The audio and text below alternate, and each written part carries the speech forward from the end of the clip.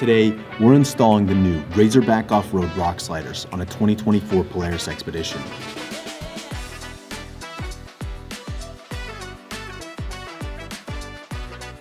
The tools that you'll need are a 1 3/4 inch hole saw, drill, marker, razor knife, pick or center punch, 1/2 inch socket, extension, impactor ratchet, and some blue thread locker.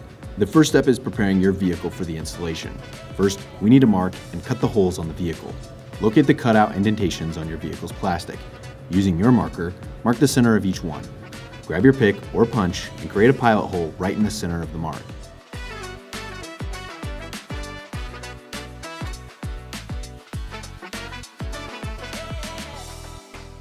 Use your 1 3/4 inch hole saw to carefully cut out the holes on both sides of the vehicle. Finally, clean up those edges using your razor knife or deburring tool. We want everything to look clean and ready for action.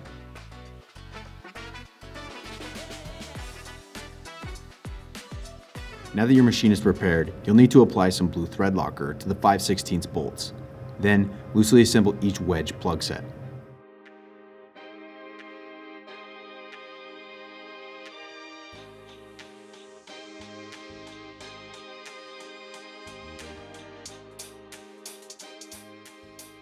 With masking tape, keep the wedge plug in line.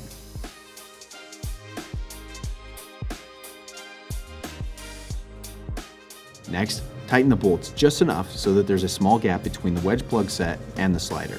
It should still be loose enough to float freely. With your 1/2 inch tools in hand, start by inserting all wedge plug sets into the corresponding vehicle tubes, working back to front.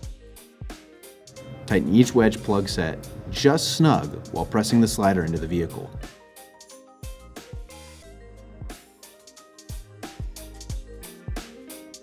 Then, go back and ensure everything is secure and tightened down.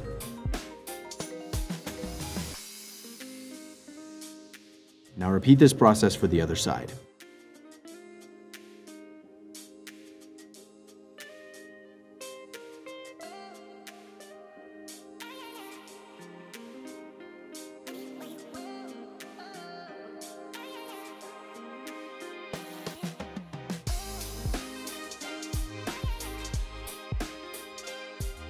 And you've completed this installation.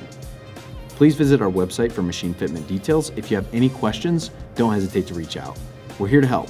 Also, make sure to follow us on Facebook and subscribe here on YouTube to stay updated with any upcoming content and products. Thank you for choosing RBO to maximize your off-roading experience. Have a fantastic day, and we'll see you out on the trail.